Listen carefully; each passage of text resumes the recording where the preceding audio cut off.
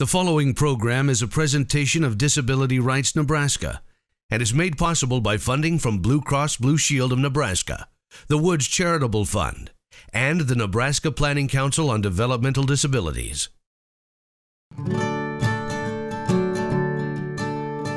It's about a culture of schooling, at least in North America, that's never been about inclusion for all from its inception.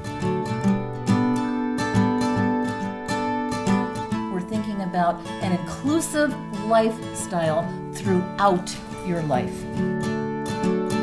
We need to presume every student's competence and ability to benefit from inclusive education.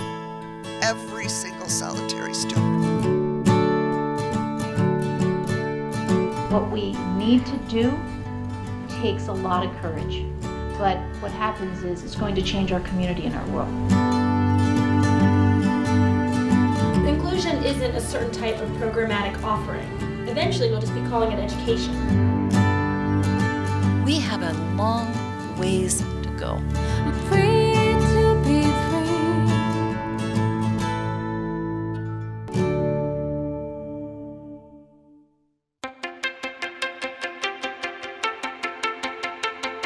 The good life begins with a really wonderful and good education. If children start off life with full inclusion, chances are better that they will live a life of full inclusion, and we know that to be true. There is inclusive education happening in Nebraska, but it is the exception rather than the rule. We have sought to develop an institute, to create an institute based on what we learned. And the first thing, our goal is to bring people together to end isolation. The other piece is that we're providing you with a content-rich event. And you know, any one of these presenters would be a headliner for any one event on inclusive education. We brought together 7 people. So it's really, really impressive. What we're hoping today and tomorrow is that we will be able to achieve a critical mass in terms of advocacy capacity here. On behalf of Disability Rights Nebraska, welcome today. It's a content-rich institute. So you're going to get a lot of information. We hope that you'll use that information. You're going to have opportunity to have conversations about how you might use that information. And then, as ambassadors, you have an opportunity to go back to your own communities, your own schools, and bring these ideas back and have conversations there and work, again, to develop inclusive educational programming and services within schools, which leads to, ultimately, inclusive practices and services in the larger community.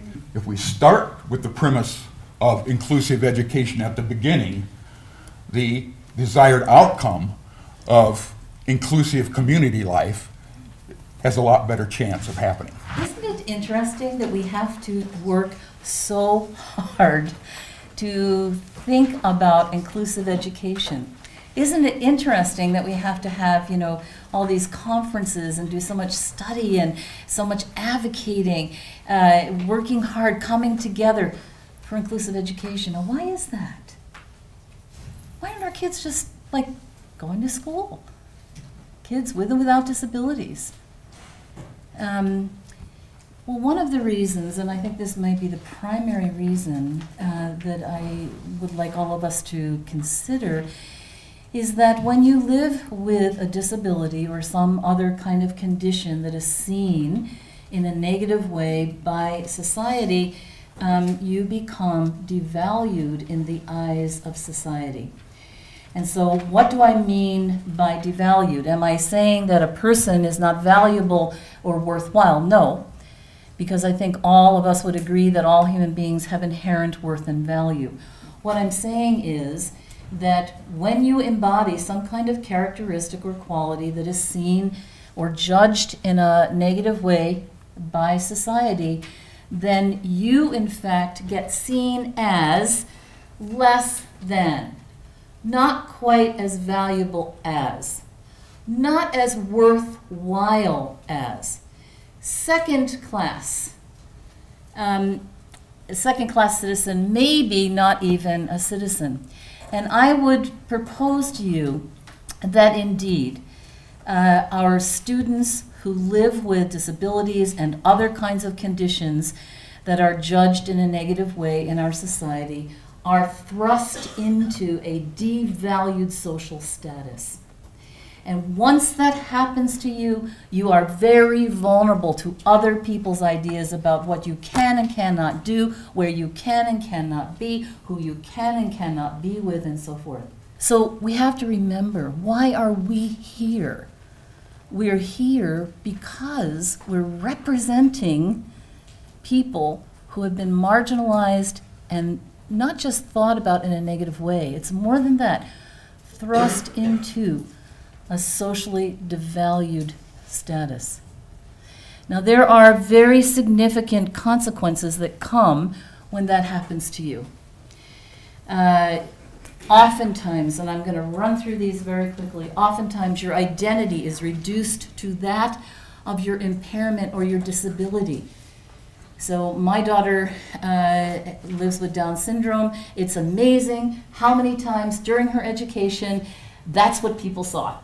They had a hard time seeing past Down syndrome to seeing the whole person. And they made all kinds of assumptions about her, about what she could do, what she couldn't do, based on their ideas about people with Down syndrome. And as her parents, one of the things that we continually had to keep saying is, actually, Mary is more than her disability. It's part of her identity, but she's got a pretty big identity. That's hurtful when your identity gets reduced to that of, one aspect of who you are. You get rejected, profoundly rejected. And of course, rejection is something that all of us can relate to. It's part of the human experience. But I would say when you are thrust into a devalued status, you are vulnerable anyway to experiencing even more profound rejection than you would if you had, a societally valued status.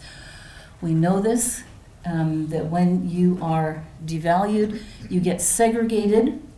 Okay, so that means put apart and away, and congregated, put together with, quote, people of your own kind, is how it's oftentimes referred to. So many times, we've been challenged as a family, our daughter being fully included, we've been asked, are you sure you're doing the right thing? Doesn't she belong with her own kind? And my response, first time, it kind of took me back, but my response I learned over the years was to say, Mary's own kind. Oh, you mean people who like hip hop? Oh, you mean people who love theater? Right? So who would your own kind be? People that you have something in common with, right? But of course, when they were saying that to me, who did they mean? Other students with Down syndrome. I thought it would just be helpful to put some words around inclusion. And, because I think it's good that we keep talking about it, trying to understand it. It's not always readily apparent to everybody what it is. There are lots of perversions, of course, that are out there. So here are just some words, again, drawn from the work of Dr. Wolfensberger, which I think are helpful. The idea of personal social integration. I know we don't use the word integration much anymore, but what this means to me is person-to-person contact. That's the way I think about it. Between students with and without disabilities, personal contact. Secondly, being in a rich environment of people that you can have all kinds of interactions with and make contacts with, and then from those interactions and contacts, develop a variety of different kinds of relationships with typical, like citizens, with typical students there, members of the student body. And in typical shared activities, doing the things that all students are doing in school. And really being in the role of a student.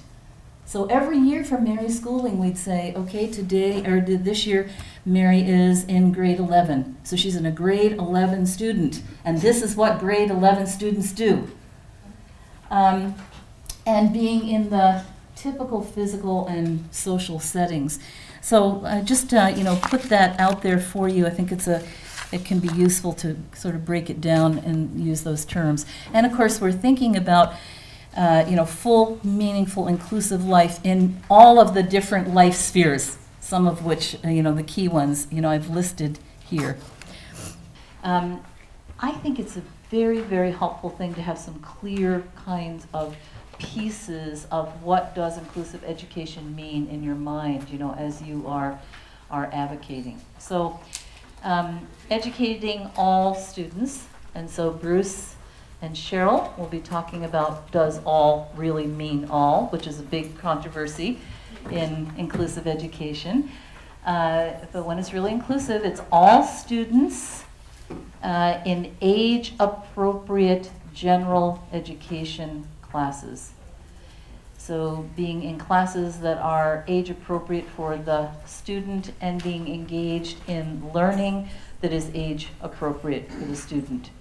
Lots of times you'll see kids in age-appropriate classes, but they're doing things that would be typical of peers who are much younger than them. So, a high school class that I recently visited, age appropriate. There's a 15-year-old in a grade 10 class with an intellectual disability. That was age appropriate, but what was he doing? He was doing puzzles that were designed for about 3- and 4-year-olds in the back of the classroom. So, educating all students in age-appropriate general education classes in their neighborhood schools with high quality instruction. This is what we would hope for all of our students.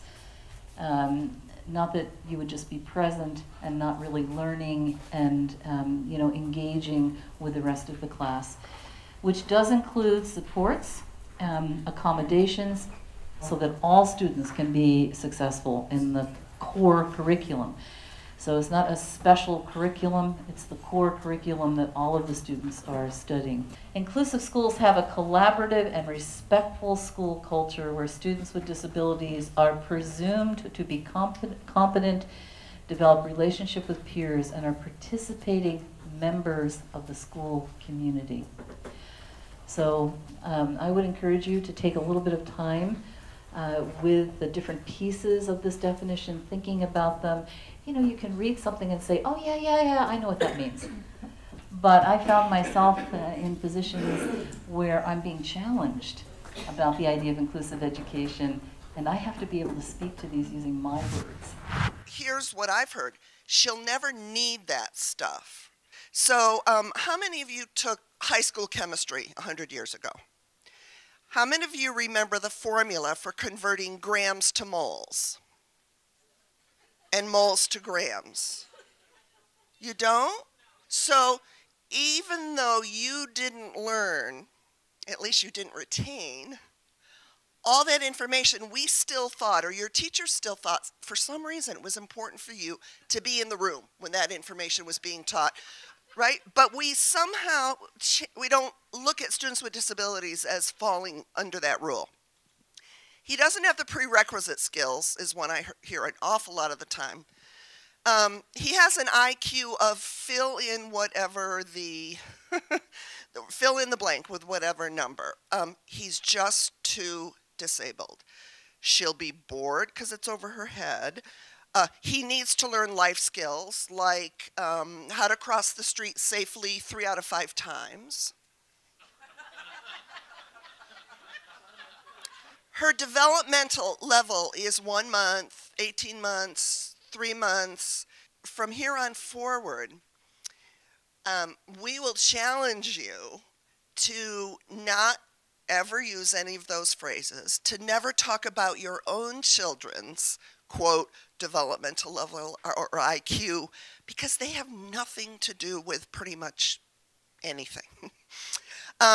So I'm one of those people that have been labeled or been accused of being an inclusionist. I'm an all means all person. And I think that part of this idea of all means all is that we need to presume every student's competence and ability to benefit from inclusive education. Every single solitary student.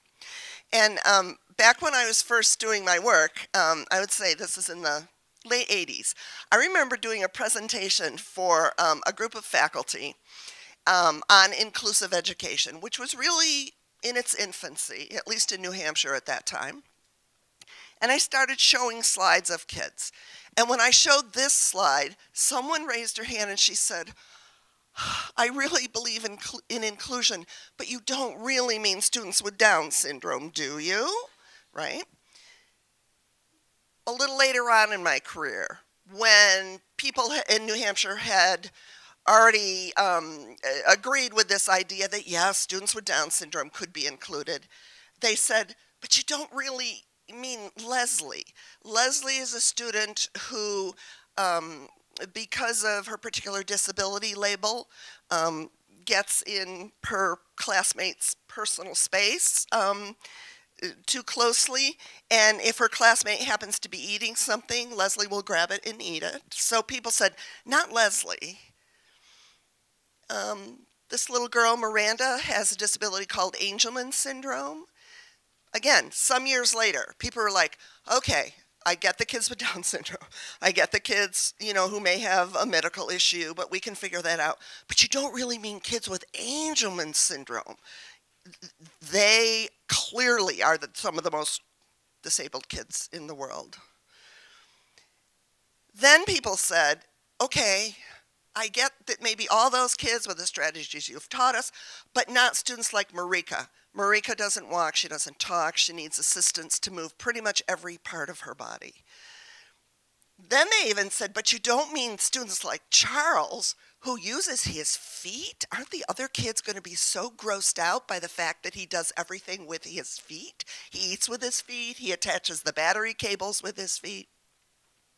You don't mean students like Stephanie, you don't mean students like Deshawn. So I think the point is that as long as we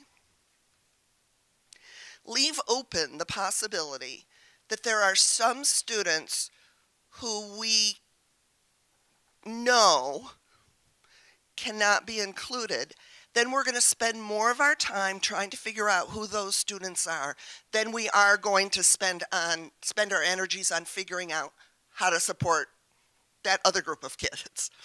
And I think these kind of glass half empty assumptions about students' competence just lead to those debates going on and on and on about who should be included and who shouldn't. So to me, all means all is just going to save us a lot of time, a lot of lawyers' fees, and a lot of parents' years and years of kind of fighting the same battles over and over again. One of the reasons that works for me, that helped me develop my value of all means all, is an idea that's called the least dangerous assumption. And I did not invent it. A researcher named Anne Donnellan did back in 1984. And this least dangerous assumption idea says that we should use the least dangerous assumption of presuming students' competence as one of those core foundational beliefs on which we develop students' educational programs. Presuming competence is my least dangerous assumption. Here are the reasons for me why it is. Number one is that expectations matter. There's some really interesting research out there that looks at the influence of teacher expectations on student learning. It's really phenomenal that when teachers expect more, kids do better. I heard absolutely. A lot of this just isn't rocket science, is it? Oh. My second reason is that the traditional assessments that we give to people who have big labels are really flawed. This whole thing called intellectual disability or mental retardation, I think, is something that we've made up. So these tests measure what people can't do rather than what they could do if they had the right supports. We have now a growing body of research, and every time I do this presentation, I add one more year, like 41 years of experience, showing that people, children, adults, whom we've labeled, quote, retarded, can show that, in fact, they have a lot more competence than we ever thought when they're taught well and given a means to communicate. So here is the communication device that's often given to kids who have big labels. And so I'm going to pretend I'm the sophomore and I'm in history class. I'm sure I'm in front of somebody. And the teacher says to me, who was the 16th president of the United States? So show me on your communication device. Goodbye. Okay. No, it's okay. Try again. You want to take a break? Try again. I'm hungry. What does the teacher conclude as a result of what I just, I conclude she doesn't know. Does she have a way to show me? No. So let's give kids, even before they can demonstrate that they are proficient communicators, if there's one thing I can get across, kids need access to the same kinds of vocabulary and messages as their typical classmates do. Before they demonstrate 100% mastery of stuff like this, because giving them a means of communication and supporting their communication is part of the way they learn to communicate and learn. My fourth reason for presuming competence is to presume incompetence could result in harm to our students. And then the fifth one is a bit of the other side of the same coin. Even if we're wrong about students' capacities to learn gen ed curriculum content, the consequences to students of that incorrect presumption are not as dangerous as the alternative. So I just leave you to think about for these next couple of days, and as you go forward with your own children and others, is what is your least dangerous assumption? What I wanted to do in terms of talking about all means all, and it doesn't mean all children either. It means all people, if you want, in literally almost every sphere of life. So it's across the lifespan, across all dimensions of life, and it's across all individuals with disabilities. But I've picked this little piece of work, and I'm going back in a sense 30 years ago, just as a way of illustrating that, you know, these are decades of work that we've been struggling with, and just that what I was engaged with at that time was a number of families. I'd been doing inclusive education and lots of other things around kids in early childhood settings, which went relatively well. But then the transition to grade 1 seemed to be like a transition to another world, actually, in terms of the resistance that we found. And so there were families who were trying to create change. They wanted their kids out of segregated schools. They wanted them in regular schools. When they were in regular schools, they wanted them out of special classes with some time with their peers, and so forth. And partly it's because the way they saw the world was that the outcomes of special education, or education at that time, was in fact day programs and sheltered workshops, right? And so people end up with still really, you know, phenomenal rates of unemployment, of poverty, of impoverished lives, of lack of friends in their lives, lack of natural supports, and often dependent on paid supports, which change at a phenomenal and great rate depending on what funding is available. And so this wasn't in fact in their interest in trying to create a good life for their sons and daughters. This was not the outcomes that they were in fact hoping for. And so we wanted to try to figure out then what would be a way of trying to alter things dramatically. So incremental change was taking a phenomenal long time, particularly with schools. And you will hear me be critical at times of schooling and the culture of schooling. So in a way, in my own defense, I am married to a school superintendent. So it makes for interesting dinner conversations, actually, in terms of our different roles. And I have a daughter-in-law who's a teacher, so I also understand something from the other side, so to speak, if we consider it as sides at times. And that we wanted, in effect, to see what would happen if we challenged ourselves.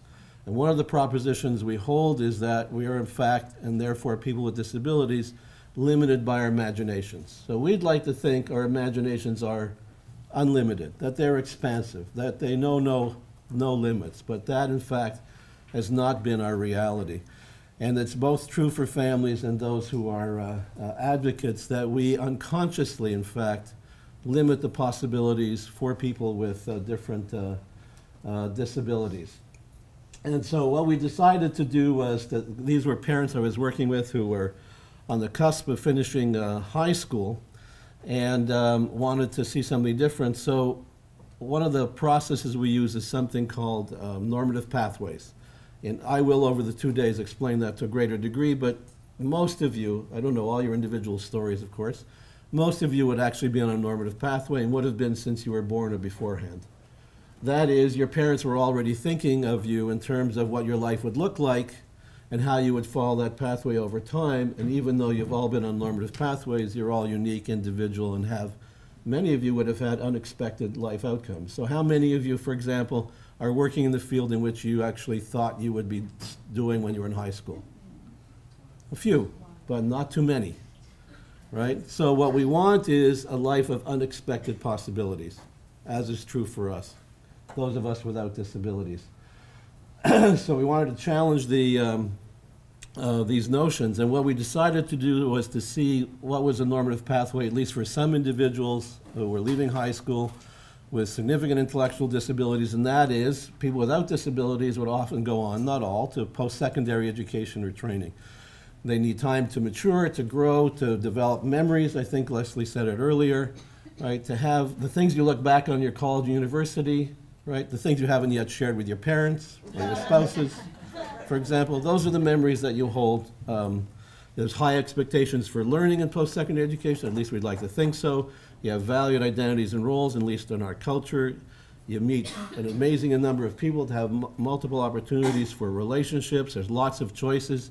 I mean, look at the difference between what a college or university has to offer when you're looking at their calendar, for example, of courses, programs of studies, faculties, etc., and then compare that to the options typically laid out in front of somebody with an intellectual disability.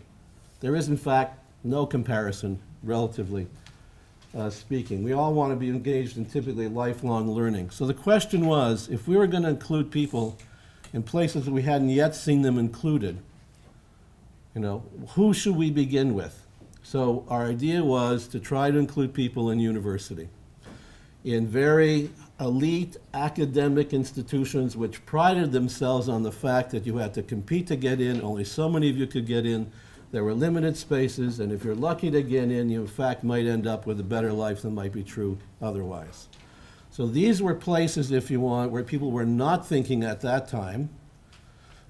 Today in Alberta alone, we have 20 of our 26 publicly funded post-secondary institutions have inclusive post-secondary education for people with significant intellectual disabilities, more proportionately than anywhere else in the world. So if we can do it in Alberta, it's probably possible in Nebraska, because you don't get frozen here the way we do, right, typically. So who should we start with? The typical ideology or thought at the time was, well, you start with those most likely to be successful, because you want to establish the validity of your effort. And then after you've done that, because you're at risk. In fact, to be honest, even though I had the relationships to allow this to begin with universities, most people thought we were out of our minds. This is never going to work. And so you'd want to start with those you might have the best chance of success at. And then, of course, those with more significant, multiple, the most severe disabilities, they would have an opportunity to then be included afterwards. I'd never seen that happen yet. They always waited. They're always on the margins, right? So we decided that we would start by including those, not exclusively, but as part of the numbers of students we began with, young people we began with, to include those, and here's where we get into that dilemma of what does it mean to have the most severe disability, right? And so I'm going to talk about that a little bit just to try to illustrate it. And we also thought if we included those individuals we thought of as most challenging, okay, those who would be difficult to understand what life could look like in university, we would learn far more about facilitated inclusion than we would ever learn, in fact, by including those individuals who challenged us less. And so that's how we began. And I won't have time to really do this much today, actually, but in a sense, Inclusive post-secondary education, where there are in fact no laws requiring this in Canada. You have to do it all through relationships if you want, and through convincing people of the merits of this particular approach, really follows very comparable to inclusive education from K to 12 as it was just described. So you have to understand everybody is an individual. There's no congregation, no segregation, no grouping. Just like when you went to university and college, for those of you that did, you chose typically individually where you might go. You might have had a friend going to the same university and college and gone with them, but you typically pursued your own course of studies. So we're in there exactly the same faculties, programs, courses as anyone else. And in that context, whatever that curriculum is, it has to be modified and adapted along with the instruction to accommodate a student with intellectual disabilities. And in effect, these are universities and colleges where there would be limited seats in a lab. There are only so many microscopes to go around. And that means, in terms of equity, some seats have to be set aside for students who can't ordinarily compete. Otherwise, they never have the opportunity to be included in university or college. What's been most striking, one of the things I should say that's been most striking about this is the lack of resistance in post-secondary education for us to have students accommodated. It's as if, again, we're stepping into another world. In fact, where we live, if you want, just a little bit north of you now, inclusive schooling is probably the most difficult place we've tried to achieve inclusion. We've done better in inclusive employment, better inclusive recreation and leisure and cultural activities, et cetera, and so on, but schools remain, in fact, one of the most challenging environments we have in our context. These are just, I just interspersed them with shots of people because I thought they'd be a lot more interesting than just reading this. This is Joanne. I have no idea where the dog is, but Joanne initially grew up on a farm till about the age of 6, a large family. This would have been in the 50s or so, and she couldn't, the family couldn't accommodate her, and so she lived in multiple institutions. She went in a sense, being able to talk and to walk, but when I met her, she was in her early 30s. She was in an institution in our community where she actually had been in bed for 3 years. She basically would be washed once, I think twice a week. She had a radio on in her room that would have music playing, and her family would visit her there, and so she's had no education throughout the entirety of her life. At this point in time, she has no ordinary means of communication. In fact, she has very significant physical disabilities, and we thought, gee, Joanne would be a good candidate to be included in university. We had to go and find people. There were not people saying and thinking, gee, why isn't she in university, for example. So we had to go and find people to do that. This is just Joanne again. Now, Joanne, this is a horse. I don't know if you can see it licking her. You can't see it very well. I live in a cowboy province, right? We have the Stampede in Calgary. Just a little tourism boost for Alberta, right? And so it's pull yourself up by the bootstraps kind of province, etc. And so we have equestrian centers in our communities, actually. So riding, if you want, and roping and all those other things that go along being a cowboy, which I am not, which I think is fairly obvious, is ordinary. So with Joanne, we had to figure out then what would life look like for her. 10 minutes, okay. And basically, because she had literally no life to speak of, we're grasping at straws, if you want, at threads, trying to weave it back together again. And Joanne had grown up on a family. What we knew, at least, is that she enjoyed being outside with her mom. She enjoyed the farm, etc. There was an equestrian center associated with the university. It's amazing what universities will consider post-secondary education, like all kinds of sports activities, for example. Doesn't ring as humor here. It does to me, actually, because I'm not particularly athletic. And so we involved Joanne in the riding program, in the equestrian program. Probably riding is not the academic term they would use, and so on. And she, in a sense, had this affinity for horses, as did these other young people. And they could share that. They could see that. She couldn't tell them that, right? She couldn't do much for herself. But, in fact, when she was around them, she would light up. She'd pick up her head, for example. In order to be able to brush down the horses, there were staff here associated with her and supporting her, but we made sure our staff never know what to do, actually. And the reason is, then they need the people who know what to do, actually, to assist Joanne. And in some ways, you almost have to be engaged physically with Joanne to then be able to sit down and have coffee and have a conversation about what your days look like. Because if you haven't had that engagement, if you haven't had that relationship, it's hard, in fact, just to have a conversation with her. So when they would, I don't know the technical term, it's not walk around the ring, there's something for it, or with the horses and so on. Joanne loved to hold on to straps. She really liked purses, by the way, which is really an unusual characteristic for a young woman, I thought. And so she would hold on to the reins of the horse quite tightly, right? Someone would have to push her chair. And she'd walk with everybody else, and they'd be laughing and talking, and the horse would nuzzle her to get at the apple that's on the tray on her chair. Somebody would help feed the horse, and the horse would tickle her. Joanne had an infectious laugh, and you'd watch them walking around, and you'd literally see her disability, all those years, decades, drop away. And as a result, she's had a fairly enriched, I won't go back, in a fairly enriched life. She's had a pretty inclusive life. She lives in her own home. She's involved in women's activities. She teaches children to read. I was going to use this later, now I've stopped myself up. How would she teach children to read? Some of you who are teachers, what do young kids need when they're trying to read? Practice. Somebody to listen, and listen non-judgmentally, right? Somebody that's really interested in what they have to say, enjoys hearing them, and so on. We've interviewed dozens and dozens of faculty, and almost literally every one of them, without prompting, will talk about how much more they gain from the experience of accommodating a student with intellectual disabilities or significant disabilities in their classroom than they thought they ever gave. So will their peers share that over and over again. Our continuing talk about, as we all do, that inclusion is about the benefit to students with disabilities is in fact incorrect. Because all of us stand to engage, and all of us stand to, if you want, benefit from their, for their inclusion. And so what I wanted to try to say is, while we're focused on how to include all kids in regular education, there are many places in our communities today, in fact, where we're including people with the most significant challenges, actually. I'll just tell you one more quickly. In places in life where people have yet still to imagine.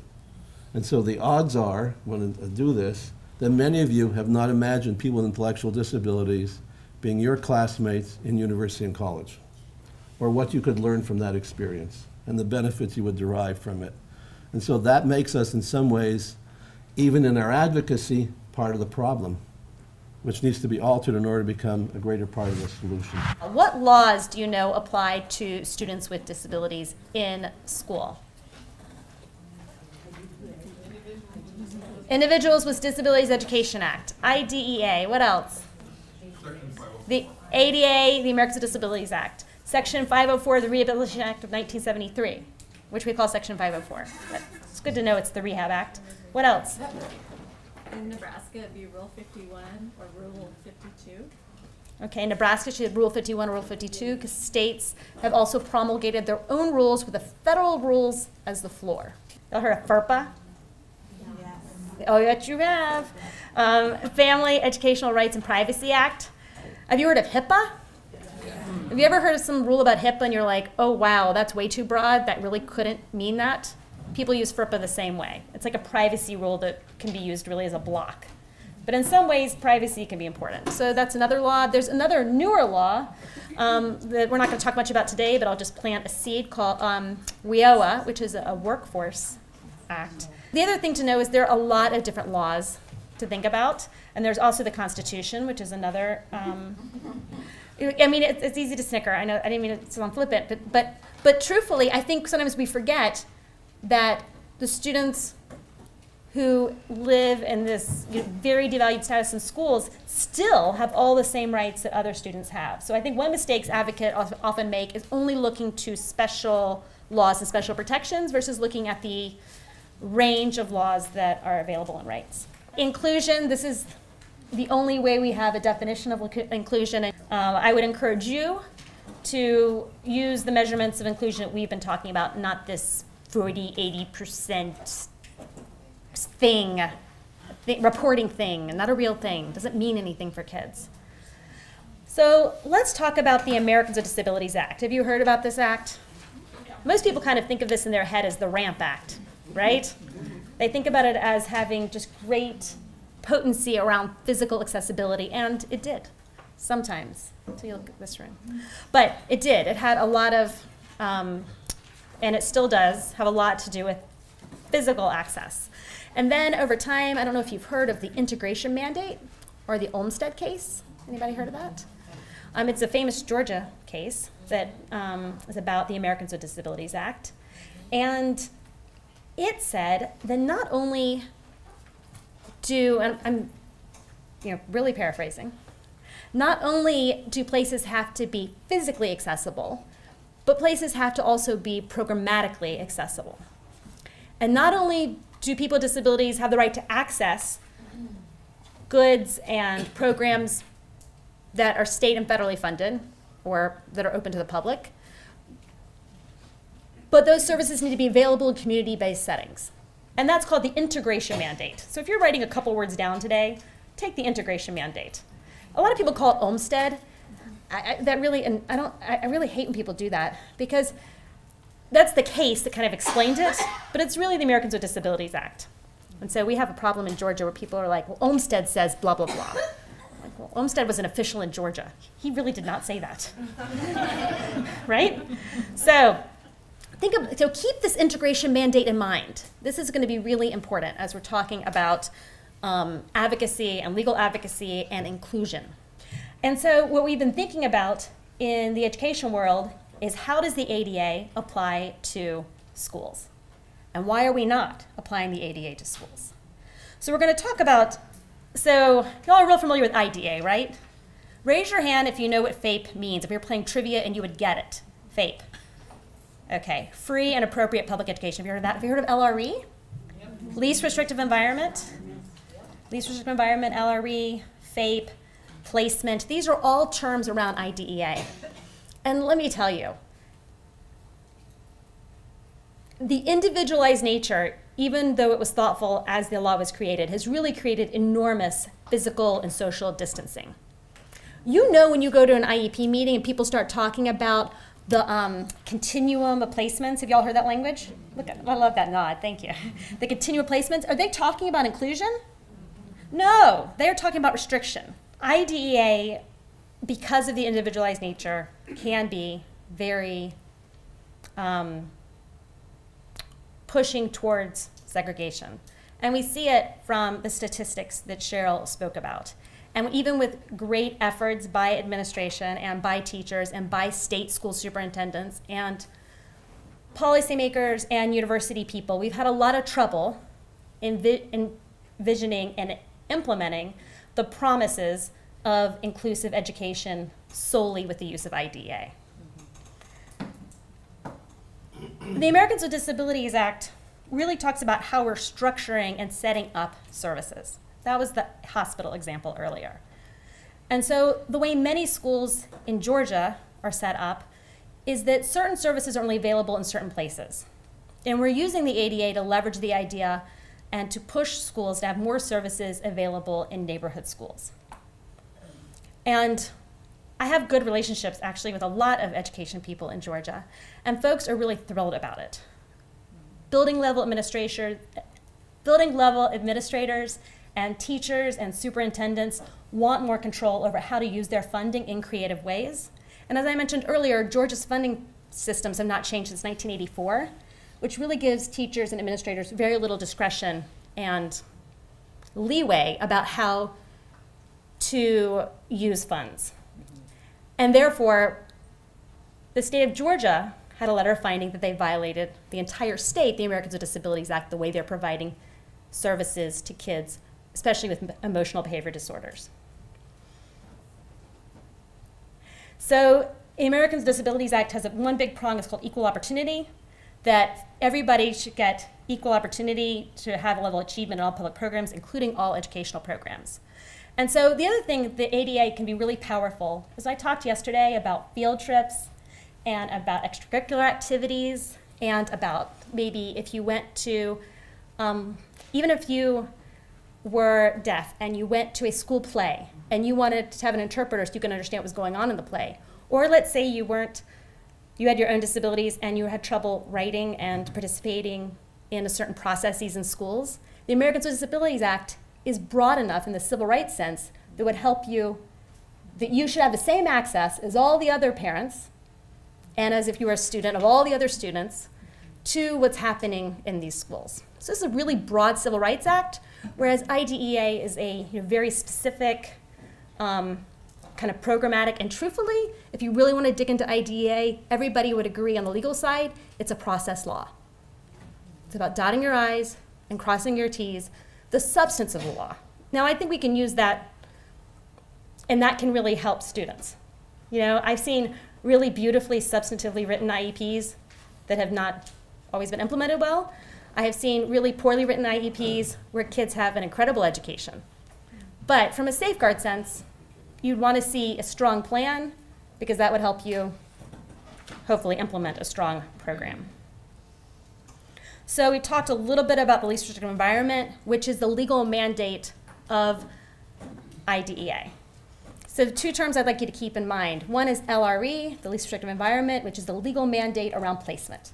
Students should be educated in the least restrictive environment possible with their non-disabled peers.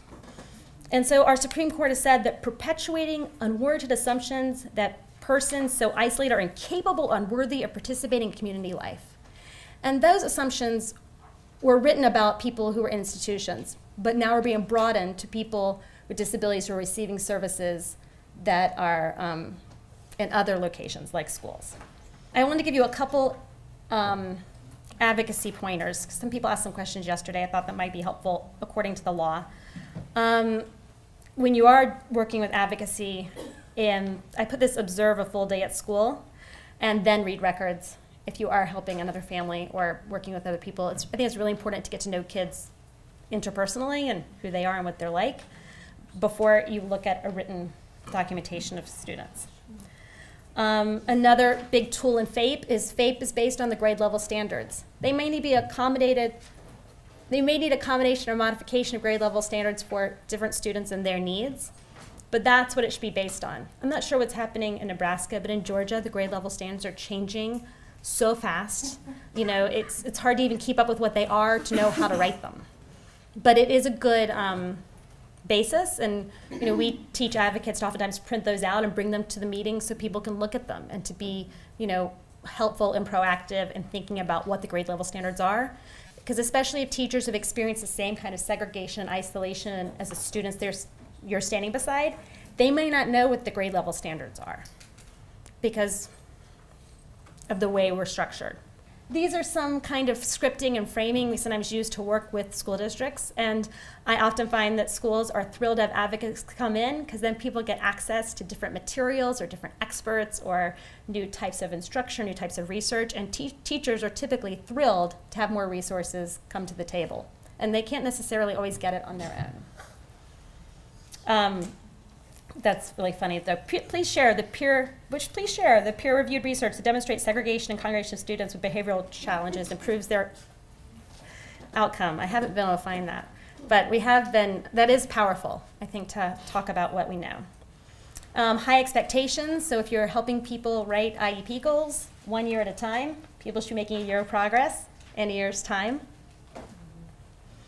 And that the LRE, the presumption of the LRE, when you're thinking about individual students, should be the general education classroom. We have to operate from that. What I'm really particularly excited about, and I think it will make advocates from every area in this world, is that as we're continually applying the Americans with Disabilities Act to the system, that it will be hopefully easier to access good things in neighborhood schools and across placements, and more children will have access to those things, and more teachers will also have greater capacity. And I think that that really is going to increase our inclusion rates by the structure being in compliance with the Americans with Disabilities Act. Does that make sense? It's a big teaching point. A universal design for learning is a way of designing instruction from the ground up that naturally includes all students. And I'm going to, in a little bit, distinguish and sort of draw a difference between how universal design for learning works for students with disabilities versus what accommodations and modifications are. So hang in there with me. This is the formal definition. In terms of learning, universal design means the design of instructional materials and activities that makes the learning goals achievable by individuals with wide differences in their abilities to see, hear, speak, move, read, write, understand English, attend, organize, engage, and remember. Universal design for learning is achieved by means of flexible curricular materials and activities that provide alternatives for students, and there's that choice. These alternatives are built into the instructional design, they're not add-ons. These are the 3 principles of universal design in more of a graphic representation. Multiple means of representation, multiple means of engagement. I get to choose group work, I get to choose my topic, I get to decide if I work best sitting in the hallway, and multiple means of action and showing you what I know. I'm now going to sort of compare and contrast for you sort of the traditional way we look at kids with disabilities fitting into instruction versus a universal design for way about thinking about instruction encompassing all kids. If the big blue circle is instruction, you're going to have to use your imaginations. And the amount of instruction or the thought that the teacher was able to put into it around the universal nature of instruction was pretty small, then what are the special ed people going to have to spend a lot of time on? Accommodations and modifications. Because if the teacher hasn't already provided, the article on the first spaceship in multiple reading levels, just as a matter of providing it for all kids, then the special ed teacher is going to have to scramble to do that. When all instruction is universally designed, and I have some debates with some of my colleagues about this, I say that the amount of effort and time and change and that you'll have to do for students with disabilities is very tiny. I have some colleagues that say when we get better at universal design, it'll just all work for all kids. Maybe what I'm thinking about is that little bit of leftover piece for kids maybe who have mobility disabilities, but I could be wrong. So UDL in a nutshell, teachers vary their instructional formats frequently. Large group, small group, individual work, sitting, standing, walking. They provide different sort of grouping options for kids to work together.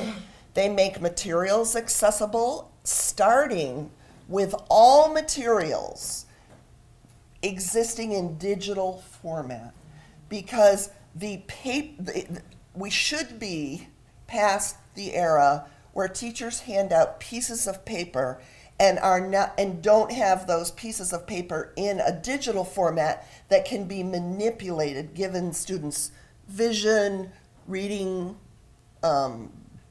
attention, and so on. Providing captions for audio, providing audio descriptions for images and graphical layouts, providing captions, providing cognitive supports or scaffolding for students who come to the table perhaps with less background knowledge than other kids,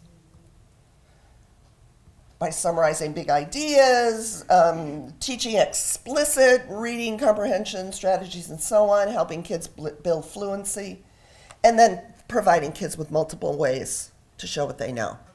Not quick and easy work for teachers. Teachers need the support.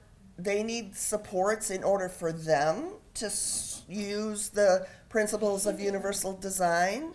And so those supports need to come from the administrators to the teachers, or the school board to the administrators to the teachers to the kids. Okay, thanks. One of the things that we have been doing as professional development within, when we're thinking about inclusive schools, is it's really not about special education. The issue really comes to what are we doing in general education? How are our classrooms set up so that we can differentiate the instruction for our students? Because what happens is trying to keep everything the same, because it's easier for us sometimes as teachers, we have to really think about how can I as a teacher differentiate the instruction and work on with the multiple levels? Because even if I were to take all of the students that we label as a student with a disability, I'm still going to need to differentiate because every other student is not exactly the same. Our job here as a district is that we value children. We don't value certain children, but we value children. So how can I help you? How can I support you so that you can value the children in your classroom, so that I'm really teaching children and I'm not teaching someone with a disability or someone who's gifted or someone who's, because we label. So it's almost like we have to get rid of the labels and just teach the children.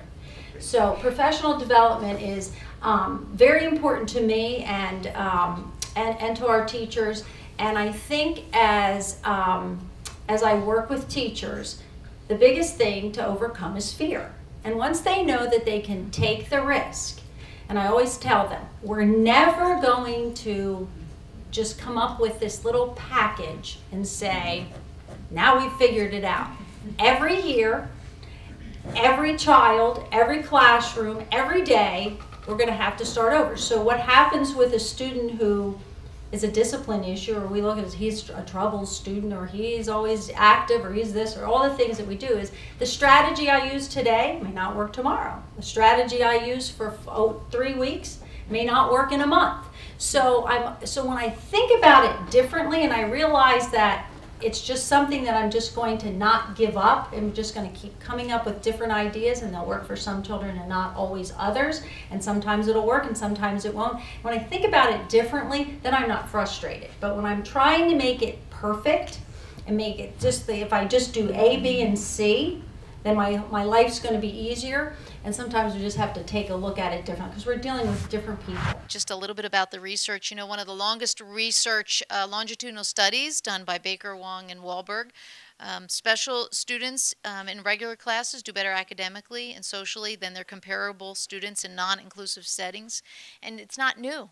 30 years of research is lined up to show that inclusion is good not just for students with disabilities, but for all students. And of course, my favorite is why it's good for schools is it's a civil rights issue.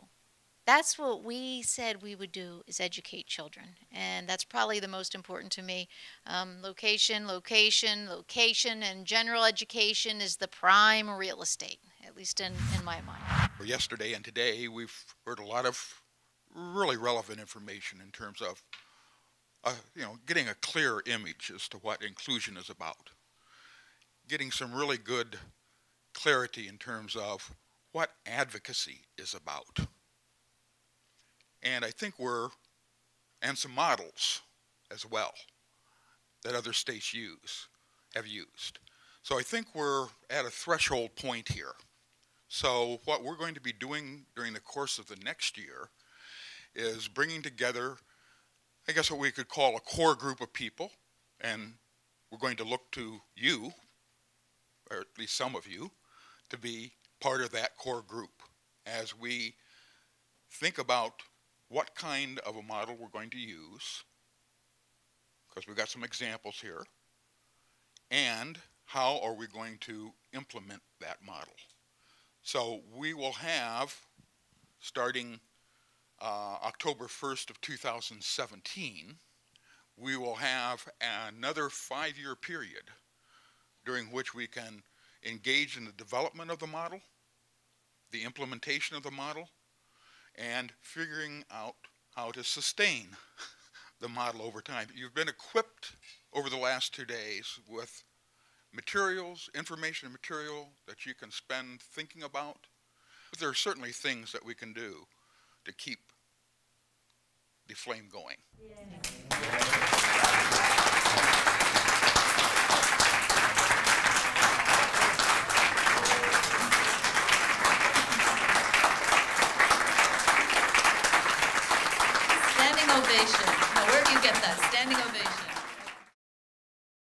The preceding program is a presentation of Disability Rights Nebraska and is made possible by funding from Blue Cross Blue Shield of Nebraska, the Woods Charitable Fund, and the Nebraska Planning Council on Developmental Disabilities.